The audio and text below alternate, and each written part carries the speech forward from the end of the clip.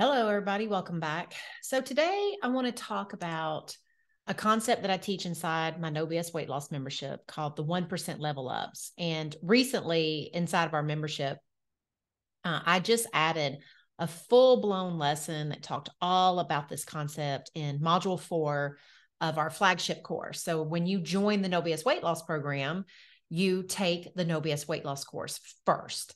It's 4 modules, short videos that you can consume quite easily. And in the last module, the very last one, we start talking about like our future self. And we start talking about how, like, the person at the end of the journey, how do we get there?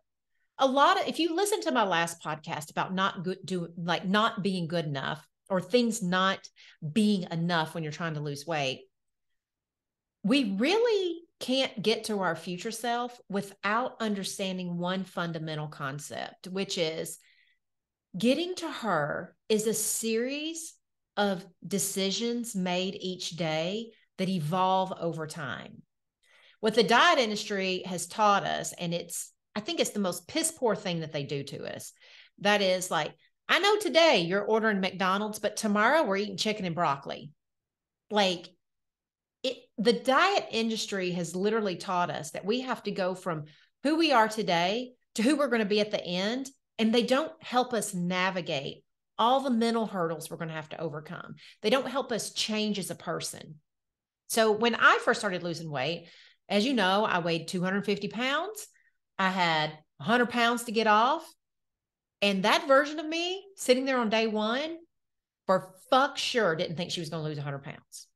Not an ounce. There was not a twitch of a muscle, a hint of hair on my head that was saying, like, today's the day. We're going to do it. You're going to lose all your weight. All right. No. Do you know what was going on in my head? This won't work. You've never been able to do it. I doubt anything you do is going to help. That was me on day one. That was probably me on even day, I don't know, 71. But here's the thing. What I changed fundamentally was this idea that I know that in the past, I have thought what I was doing is not good enough. And that's never worked for me. I also know in the past that making radical changes and trying to be my future self on day one never worked long term. Something clicked in me that just said, in order to lose weight, you got to start somewhere. And you got to start with stuff that you can do today, because the one thing that you need to caution yourself on is, for me, it was doing shit I wasn't ready to do. Every single day, if I didn't feel like, on a scale of 1 to 4, with 1 being hell no, 4 being all in, if I wasn't feeling like today doing these things is at least a 3 or better, I took it down a notch. I didn't do those things. And it was a game changer. So I call it the theory of the 1% level up.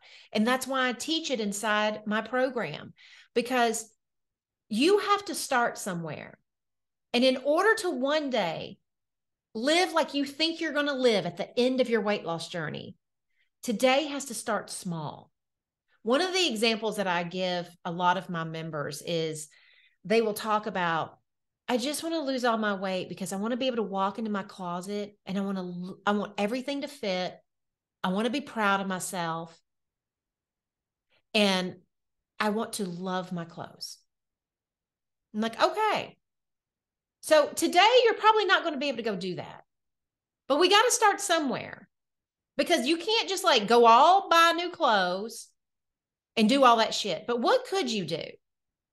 Today, you could go to your closet and you could take an inventory of clothes that, when you look at them, make you feel like shit.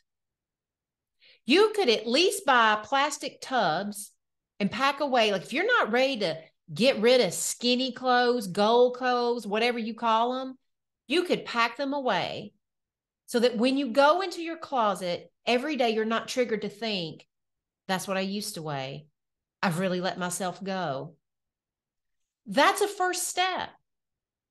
Another first step I tell them, like a 1% level up to get to future self who's wearing whatever she wants, is today she goes out and buys a couple of pairs of pants that actually fit her, that don't feel like shit, that aren't falling off her ass. Like, these are the things that we have to think about. 1% changes, because then over time we evolve into the person we want to be. So let's talk about it. There are 2 key points when it comes to doing 1% level ups. Number 1, any change that you make is better than thinking it's not good enough. I really recommend you go back and listen to my last podcast on not good enough, on good enough thinking. It is key to this concept, because a 1% change is not going to feel super hard. It's not going to make a drastic difference on the scale in 3 days. Those 1% changes, they add up.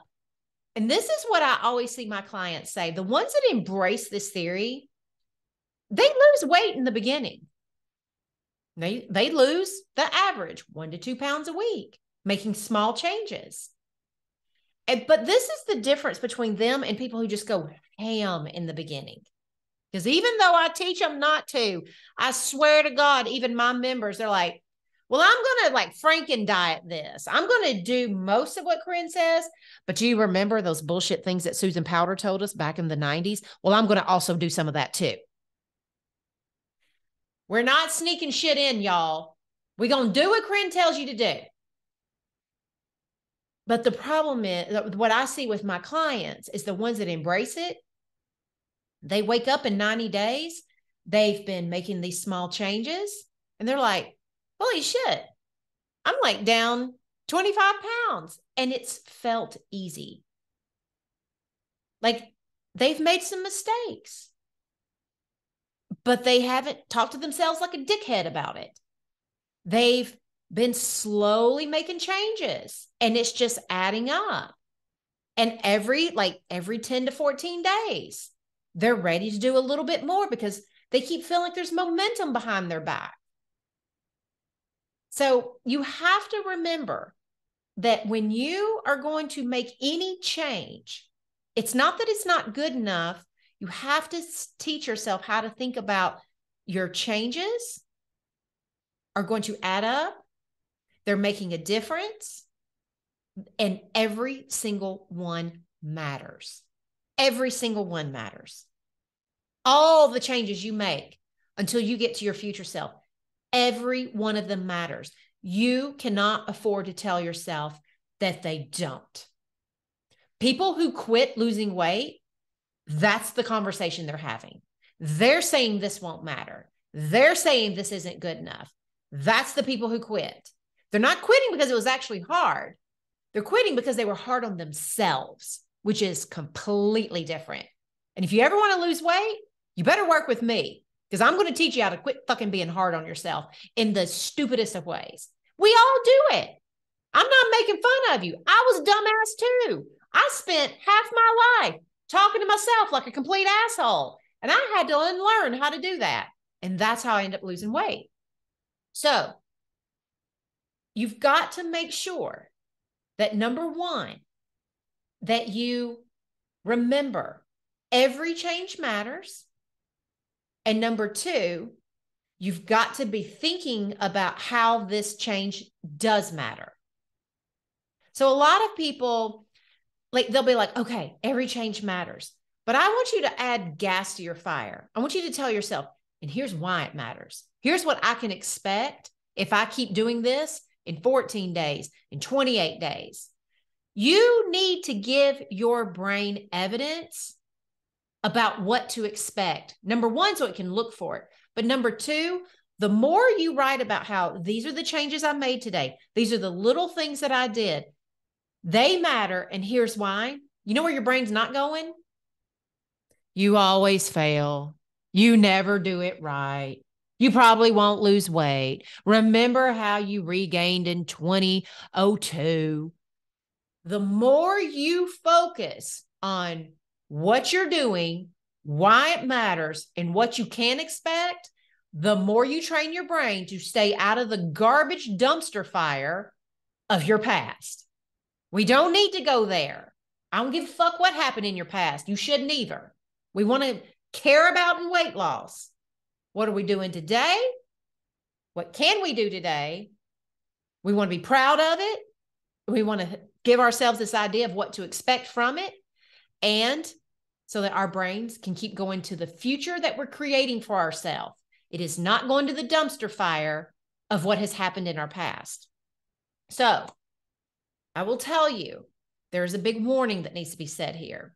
You're going to be tempted by diet culture to think that some faster weight loss hacks are going to be better. And it's just not true. Most people don't survive those types of programs where they are trying to get you to change radically. Any program that has you dramatically changing everything you do on a dime, it usually people only lose about 10 to 25% of their weight at best. And then once they get stuck and stalled after 10 to 25%, because they're burning out, because they're not dealing with what's going on in their mind, guess what they do? They start eating because they're frustrated they're not losing weight. So they start eating for relief. And the next thing you know, you are right back to where you began, if not with more weight, because people just run out of steam and they need to take that break. So the key here with 1% level ups is creating small, doable new habits, making small changes that are going to add up fast over time. 1% level ups look like this. If you're like me, back in the day, I ate ice cream every night. My first 1% level up was to stop eating out of a carton on the couch, putting my ice cream in a big ass bowl, and then I could sit on the couch. I could eat that ice cream, but I couldn't go back to the carton, even though I wanted to. You would think like, well, that doesn't seem hard. You're getting your ice cream. Try it. Your brain's still going to act like a hissy fit. It's going to be like, no, why bother? If you're just going to eat out of the bowl, that won't be good enough. Or when you finish the bowl, it's like, oh, a little bit more won't hurt. I mean, you're eating ice cream, and every single diet you've ever been on says you can't have it. That's hard in the moment to say. We did good today. We agreed we'd do this. We followed through. And if I keep following through on what I say I'm going to do, I bet in 14 days, I might want to eat less because I'm getting ice cream every night. Whatever it is you want to think. When I first started, when it came to pizza, we ate pizza all the time. I used to eat a half of a large. I started agreeing with my husband. Let's order a medium and I can have half. Then we went from eating meat lovers to throwing a few veggies on there and getting one less meat. Then we went from thick crust to thin crust.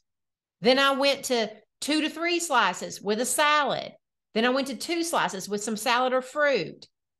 And then I just got to where I didn't even want pizza anymore because we were eating it so frequently. I only wanted to have pizza when it felt like a treat, when we would really enjoy it, and just on a super busy night.